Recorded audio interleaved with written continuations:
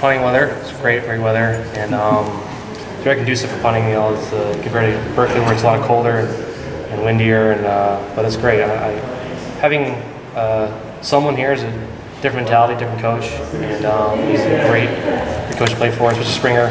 Look at Springer's past punters. They've been Drew Kaiser and James Bucco both playing for the Chargers right now, so he's got great previous punters. He knows what he's doing for sure. So excited to be here. So when you saw the punting situation here from afar last year, what did you think? They needed help for sure. So that's why I kind of reached out to them, and that's why he came back to me. But Jake's been getting well, and he's pushed me every day, so it keeps me on my toes for sure. There's no starting punter right now up until game one. So, but yeah, we keep playing against each other and pushing each other to be the best punter we can. How would you describe your style as a punter? Definitely normal style punter, pro style punter for sure. Just regular two-step punter, and yeah. We did rugby's last year at Cal.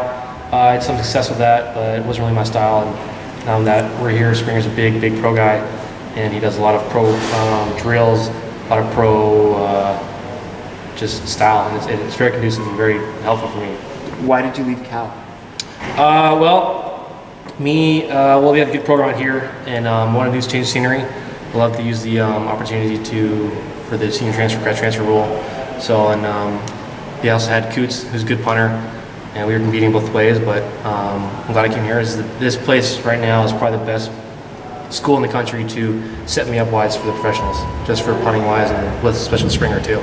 So, sure. Big setup for pros. So you're majoring in legal studies at Cal? So I graduated from Cal Legal Studies, which is a pre-law degree, and right now I'm in Masters of Educational Leadership. So that's what Educational Leadership? Yeah. Okay. Mm-hmm. And did that program appeal to you too? Is that part of it? Yeah. So if I don't make the pros, which is the main goal, of course, to do any sort of law enforcement or federal agents, and they looked for poli-sci degrees, law degrees, and also leadership degrees. And the educational leadership program, even though it's for schooling wise, it's very broad type of leadership, being a leader and how to properly motivate people and get the process you need. And so it's just great. So it's. When were you able to first start contacting schools or coaches or what have you? So I asked for a release in December. I didn't get a full release until about January, I believe. So I got my full release, and as soon as I got my full release, then Arizona contacted me, or I was talking to them at first at A&M, which I could before, and then once they came to Arizona, they could talk to me once I got my full release. So around January-ish is when I believe that's when I got my full release. So. Okay. And did you graduate from Cal in December or in spring or? I graduated in spring. In spring. Okay. Yeah, I graduated in May, so that's when I was was able to transfer. So. Did you know Coach Springer before through channels or anything? Yes, actually I did.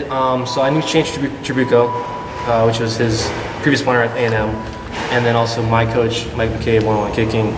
He's also great friends with Springer and knew him very well, and also knew Shane, so he put me in contact with him. So. How is Springer different from the other coaches that you've had? Springer is a real big players coach, and that he understands a lot of things, and that he will set you up to be successful. If right now I'm struggling with rugbies, I'm not game ready with rugbies, but he understands this. He's like extra work with that. He's not. If we're not game ready rugbies, we won't use it. We'll punt the best that you can punt, and we'll set you up to be the best opportunity for you. And then he also does a lot of drills that just are very pro punting, where a lot of coaches don't understand that much. So, but I'm very happy with Springer. He's an excellent coach, and a big players coach for sure. So you missed the first part of camp, I guess, while waiting for grades to become posted. How did you stay sharp during that time? A lot of drills. I came by myself and just punted on the practice field when everyone was done during lunchtime. That's how you do, is come your own time. It's a little boring because you like to punt by yourself, but you gotta do what you gotta do. Instead of just sitting around, wasting time, you gotta come out here and get better. So these guys you're a week ahead of me, so I had to catch up for sure. Did you play other positions when you were younger?